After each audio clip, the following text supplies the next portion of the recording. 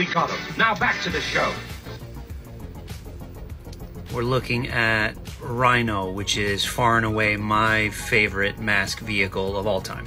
In the annals of my childhood, there's a short list of toys that were by far the most cherished, the absolute best gifts I ever got growing up.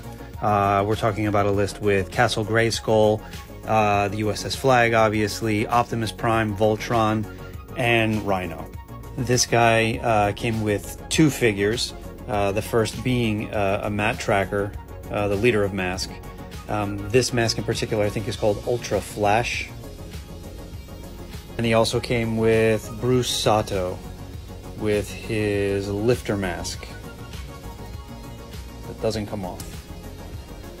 Bruce Sato was the mechanical engineer of the M.A.S.K team.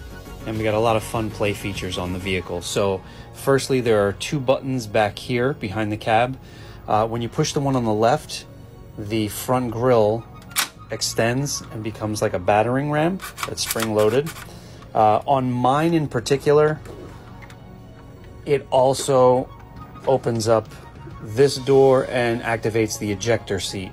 That's supposed to be the other button, but mine is just too much of a hair trigger, I guess, and one button does both.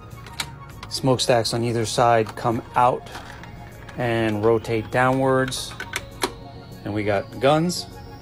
This back, what the fuck? So this back section pulls off and actually becomes its own little vehicle. This lifts up, there's a seat in there. So you're kind of getting two vehicles in one. And the coolest feature for me that always made me feel like I was getting a playset, not just a truck, was that the cab extends.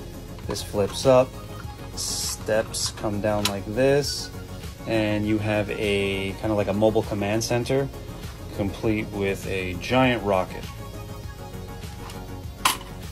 It isn't the most durable of M.A.S.K vehicles, and you know, over the years a lot of people lose little bits and pieces off of theirs. There's a lot of chrome wear, but for me it was imperative that I get one that was for the most part complete, not just as a collector, but as a nostalgia addict. I just had to have a working Rhino.